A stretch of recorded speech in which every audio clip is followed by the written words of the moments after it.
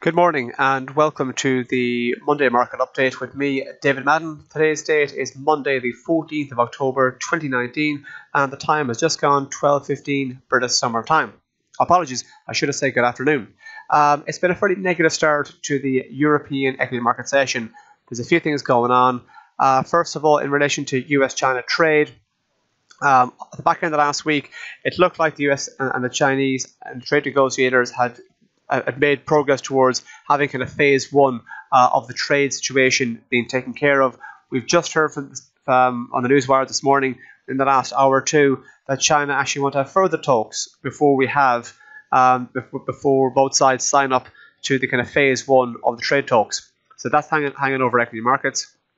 Also, speaking of negotiations, the Brexit situation is still very much in focus. At the back end of last week, there's a lot of optimism between the meeting of British Prime Minister Boris Johnson and Irish Taoiseach Prime Minister Leo Varadkar, but that optimism has faded a little over the weekend. There was an announcement from Michel Barnier, the EU's chief negotiator, that the trade talks at the talks held over the weekend were difficult. So there's less optimistic in relation to that. Obviously, we had the Queen's speech here in the UK today, not too long ago. So the situation about how the arrangements are going to play out is very much going to be in focus. And the takeaway message is that the FTSE was a bit lower and the British pound is a bit lower. So there is less optimism in relation to what's going on surrounding Brexit. There's continued concerns in relation to China, in relation to trade. We had Chinese exports and imports which showed declines on the month, and so they not only did they have declines on the month, they also came in below expectations. So there's going to continue concerns that domestic demand in China is in decline. On top of that, there's also additional concerns that demand for Chinese goods outside of China is also in decline. So it would appear that the US-China trade spat has having an impact around the world, on demand around the world. So taking a quick look to the week ahead. The week ahead article can be found on our website. If you go to cmcmarkets.com under Insights and then News Analysis, you will find the bulk of the myself and the other analysts' updates. So looking ahead to tomorrow on Tuesday, we have UK unemployment and average earnings. JP Morgan have third quarter numbers out on Tuesday.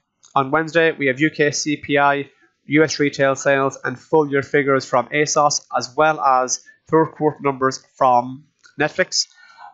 Jumping ahead to Friday, we have third quarter GDP from China. The London Stock Exchange will have its third quarter update. On Friday, we have the all-important EU Council meeting. This is going to be the big focus. There's a lot of already talk that Prime Minister Boris Johnson is going to have to ask the EU for an extension, and if that is the case, this is where it's going to play out. And finally, on Friday, we also have third quarter numbers from Coca-Cola. Looking at the FTSE 100, once the actual chart gets up and running, what we can see here is that the FTSE essentially since early October has been pushing higher. Like global stock markets, it's been pushing higher, but notice how it's still below this red line here, the 200-day moving average, and that comes to play at 72.56. And while we hold below that metric, it's likely we could see the more recent kind of negative move continue. And should the market turn over on itself yet again, we could see the market retest the recent lows of just kind of in around the kind of 7,000 region. But if we do see a break north of this particular metric, and we do press on higher from here, we could look at retargeting 7,400 or this high here in around 7,440. I'll take a look now at what's going on over on the DAX, and we can see that the DAX is in better shape than the FTSE 100. So take a look at the DAX. We can see here that similarly, the DAX was been pressing higher since early October, being a nice decent move to the upside. But we can see here that it's a bit lower today. It's getting back some of the gains from the very bullish move that we saw on Friday, but it's still in the wider upward trend. And if you do press on higher from here, we could get targeting this zone here in around 12,600, the highs of late July. Or if we go beyond that, we could be looking at targeting 12,660, the highs of early July. And even if you do have a drift lower on the DAX, we could see support come into play from this zone here in around 12,300. And if we move below that, support can be found from this line here, the 100 moving average, and that comes into play at 12,131. We can see recently it acted as both resistance and support recently, and so if it's been important in the past, it makes it more likely it will be so important in the future. Taking a look at what's going on with the S&P 500. Broadly speaking, been in a fairly decent upward trend since August, and if you take a look at it more recently, since early October, we can see we've seen a nice couple of higher highs and higher lows.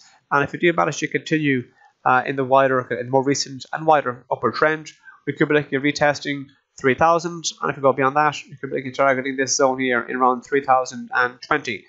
If the market does manage to push on lower from here, support could be found from this blue line here, the 50-day moving average, and that comes into play in at 2,938, thereabouts. We can see on a few occasions that metric acts as both resistance and also support in the not too distant past. So it makes it more likely that it could be of importance in the near term. If we do have a size of break below the 50 moving average, we could find support coming from this zone here, just north of 2,880. And it's only really if you break below this red line, the 200 moving average at 2,864, should then we kind of begin to be concerned about the state of the Dow Jones. Taking a look on what's going on the gold market, we can see that gold had a major rally for months and months and months, culminating in a 6-year high that was achieved in September. But since then, we see the market have moved to the downside, a lower low, a lower high, another lower low, and what could be a lower high here. So while we remain below the kind of 1520 mark here, and also the 50-day moving average at 1507, we could see continued pressure on the gold market. So we could be retesting the lows in early October in at sub 1460, and if we go below that, we could be heading back down toward this zone here, down around 1453, 1430. On the other hand, if gold market falls back into the wider upper trend that's been in play, and we go back north of 1520, we could be looking at retesting 1535, and beyond that, up towards 1557. Take a look now at what's going on the Brent oil market. So the trend for the last month has been very much at the downside, a very aggressive sell-off, but we can see here on Thursday the 3rd of October, the market, this particular candle here, this daily candle here, had a very long wick on it, and that long wick, as far as candlesticks and charting goes, denotes indecision. So we've had a major sell-off, then we have a sign of indecision, and we've seen the market kind of push on higher from here. So the market has rebounded. So we could be looking at a scenario whereby the market is kind of edging higher, and we could be looking at retesting this red line here, the 200 moving average at 64.77. But if the market doesn't get that high up, or if the market manages to turn over on itself yet again, it could resume into the kind of more recent downward trend for the past month, and we could be looking at retesting the recent lows in at 56.71. And then if we go below that, we could be looking at targeting this zone here down around 52.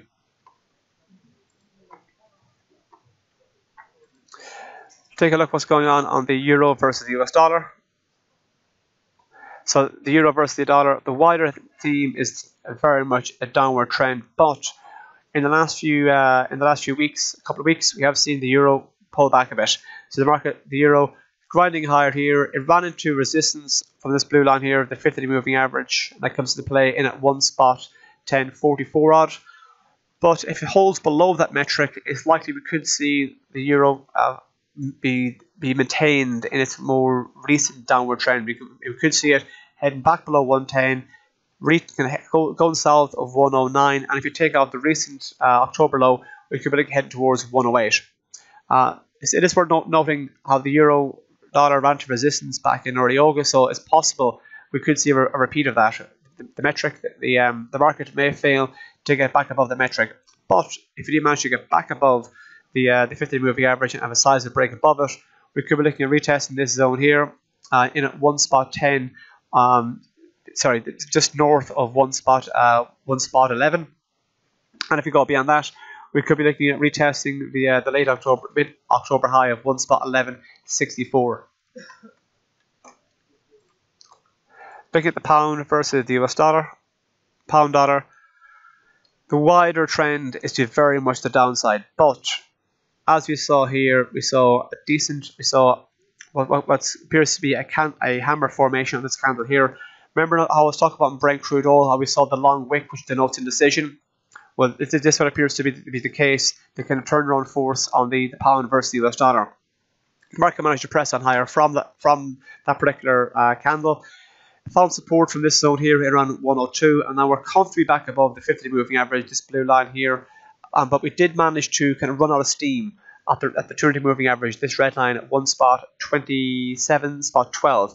As I mentioned, a lot of chatter about Brexit. Will Boris Johnson get approval in both Parliament and will also be approved in Brussels? So it seems to me that while we remain below the 200 moving average, it's like that metric could act as a cap to any potential gains.